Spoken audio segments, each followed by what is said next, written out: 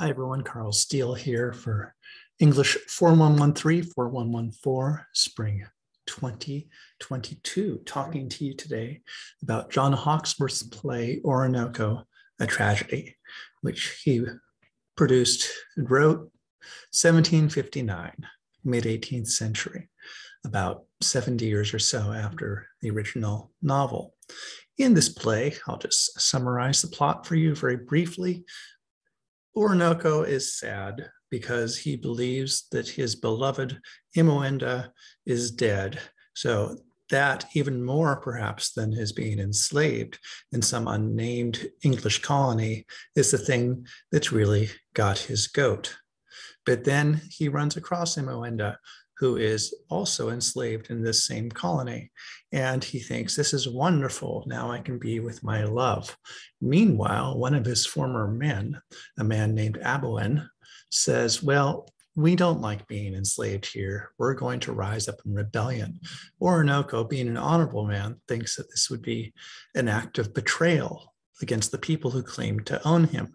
But eventually, Behn says, well, Imoenda is pregnant, and the child that you two have together will be born enslaved. So perhaps you don't like that.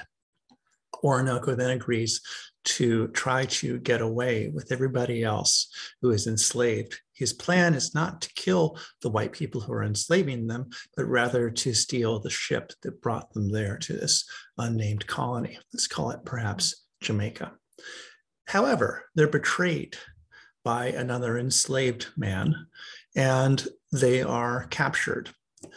Oroonoko is promised various forms of safety, so is Imoenda. However, they are betrayed. Eventually, Imoenda escapes from the governor of this place, and she finds Oroonoko.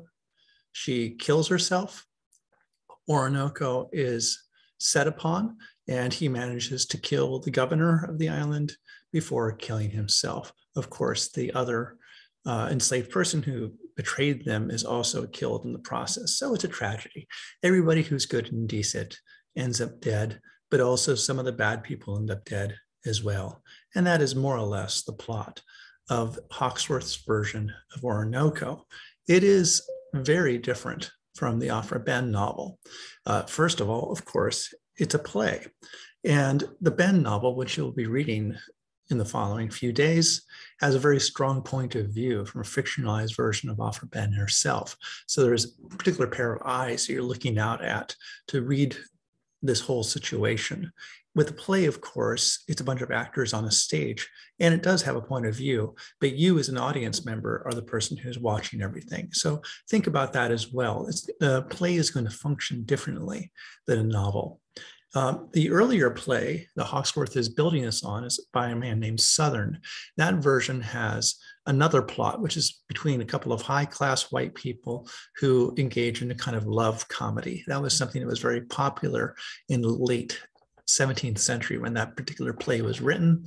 Hawkesworth thought it was in bad taste, and so he purged it of all that to make it suitable for the tastes of mid-18th century England and made it into a straight up tragedy where there are no jokes. The African setting in Aphra Behn's novel is completely eliminated. So the first half of her original novel has this great romance plot between Oroonoko and his grandfather, and this thing that's set in some kind of harem between Imoenda and so on. And we also get a sense of Oroonoko's enormous status as a leading African leader. He's a prince. He's a man of enormous nobility and dignity.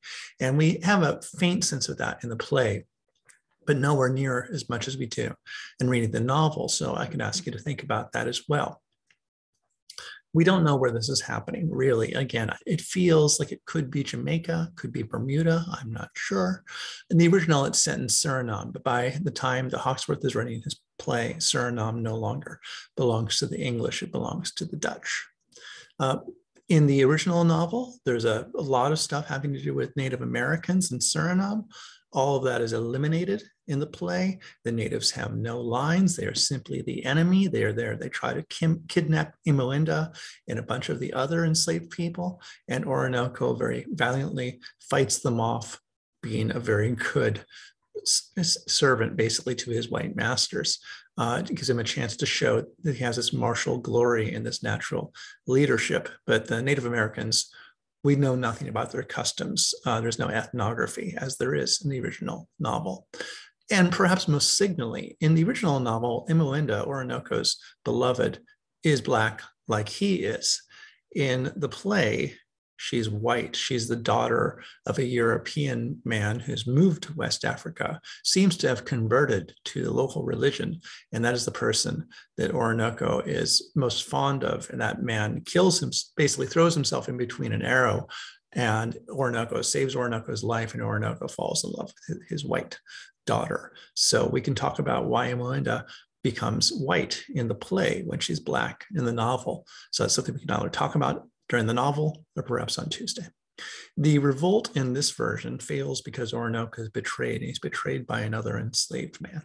That is not the case in the original novel. It fails in the original novel simply because it's very difficult to escape with children and other non-combatants, and they're just bogged down by supply issues, which is kind of a theme of the last few weeks, I suppose. In this version, Emelinda kills herself. In the novel, Oroonoko kills her. She allows him to do it, and it's enormously affecting. But in this version, she basically convinces Oroonoko to let her kill herself. He's not enormously enthusiastic about it. But in this version, Oroonoko kills himself as well, but not before taking a few other people with him who are very important. In the original novel, he is captured and tortured to death. And so we can talk about why that change is also made. In this version, every one of the leading wicked white people is killed. So the captain who kidnapped Oroonoko and brought him from Africa to this unnamed colony, he is killed in the very first uprising. And then in the final scene, the governor, who has also betrayed both Oroonoko and Emelinda, is also killed. And we can ask why it is that every wicked white person, every obviously wicked white person who does individual harm to Oroonoko and Emelinda is killed, and whether or not that is allowing perhaps this white culture to believe that evil can be done away with without destroying the entire system of slavery. So in terms of the work itself, the thing that I'm going to ask you to think about, there's two things on this slide and the following slide. I'm really struck by the opening of the play. It's very unusual, and this is not in the Southern version. This is something Hawkesworth wrote himself, and it begins with a conversation between four unnamed planters. So these are the people who are raising, say, sugar or tobacco and cotton, perhaps, and they are making money off this slaveocracy. And it's a conversation that's just talking about these people that they're enslaving as if they're commodities, as if they are numbers, as if they are just like pieces of farm equipment that they're frustrated with. And they're frustrated with them because they're people and because they have emotions. So one planter says, well, neighbors, Captain Driver has brought us a fresh supply, more slaves. Second one says, aye, and I'm sure we've never had more need of them. The other one says, that's true indeed. I'm afraid we shall never have less. The fourth one says, yes, we'll have enough of them, I warrant you. And they come to breed. And a third one says, breed. It's a sign you're a newcomer, pox on them, a parcel of lazy, obstinate, untractable pagans. Half of them are so sulky when they first come that they won't eat their victuals when it's set before them. And a Christian may beat him till he drops down before him, before he can make him eat, if they hadn't a mind to it. The second one says, beat, I faith, they may beat those that will eat long enough before they will work. What with their starving themselves, and what with the discipline they require before they're put out their strength. They die as fast as rotten sheep. Plague on him. The poor industrious planter loses the money they cost him, and his ground runs to ruin for want of their labor. So their frustration is that they can't force these people to be obedient. They refuse to eat. They refuse to have children. They die too soon for the planters. Planters are constantly having to import more people to keep the numbers up. This is, in fact, a representation of the actual situation of English planters in the Caribbean, the people they enslaved died off by in enormous numbers. But it's a radically different way of understanding the characters in this play. than we see in the actual action of the play. Oroonoko and Imoenda and the other characters who are enslaved are individualized in so many ways. But in this very opening, we see that they are understood primarily as a commodity, and a commodity that is frustrating to the degree that they act like human beings with emotions of their own. And so I'd just like you to think about that. Why did Hawkesworth begin the play in this way? And having that as a kind of framing for the play, how does that affect how we understand the remainder of the action? So if that's what you want to write about, by all means, I think that would be a very interesting topic. Or perhaps you want to write about this. There's something about the genre of tragedy is this. It's really not until the 20th century, perhaps the late 19th century, that we start to see tragedy that's about normal people. But by and large, for many millennia, the genre of tragedy focuses on an individual person who is aristocratic, who is better than other people, who is somehow distinct from them morally, higher-minded, or committed to goals or kind of a sense of rightness that doesn't correspond to the world around them, whether that's King Lear, arguably, or Coriolanus, or Hamlet. That what brings them down, generally speaking, is the way they don't really fit with that world, or their arrogance. But basically, you can't have tragedy without singling one person out from the crowd. And that's the person that you sort of, you simultaneously feel terrible about their downfall, but you also kind of feel that it's inevitable because they're so arrogant and so different from everybody else. And we really do see that a little bit in this particular tragedy with the way that Oroonoko responds when he's first defeated in his uprising, when he's trying to claim his liberty. So the women are clinging to the men. They all leave Oroonoko. They fall upon their face, crying out for pardon. And then Oroonoko says, "Let them all go. Now, Governor, I see I own the folly of my enterprise. That is, I recognize that I did something foolish, the rashness of this action. And I must blush quite through this veil of night, a whitely shame." Incidentally, of course, the actor who's playing this role would have been doing it in dark makeup, would have been played by a white man. "To think that I could design to make those free who were by nature slaves, wretches, designed to be their masters' dogs and lick their feet. We were too few before for victory. We're still enough to die." Not bad poetry, really. But his argument is basically that they didn't deserve liberty, that they are, because of that sort of cowardness that they showed, they are naturally suited to be slaves. This is the kind of argument that a leader in a slave culture would make. Now, Oroonoko himself does engage in slavery back in Africa.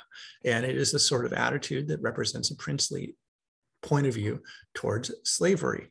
But it has a kind of unusual relationship or troubling relationship towards any attempt to understand this play as abolitionist, as calling for the end of slavery. Certainly some people in mid-18th century London would have received it that way. But there is a sense that the fact of Oroonoko's princely bearing and his disappointment with the individuals around him maybe sits very poorly with the idea that this play is ultimately oriented towards an argument to end slavery. And so this is something else that you might write about. How are we supposed to understand this particular speech? Is it perhaps just a moment of Oroonoko's frustration? Is it simply a character moment? And therefore we understand this is a kind of mark of the emotional complexity of this character? Is it a moment of humanizing him, of allowing us to see him in his particular individuality? Or does it have a kind of strange relationship towards the political aims of this play? Or perhaps show us that this play doesn't have the political aims that we might wish it to have? I'd just like you to think about this scene in whatever way you like. So those are the two questions for you. Again, I'm asking you to write maybe 100, 150 words, just enough for us to have something to talk about on Tuesday. And thank you for listening.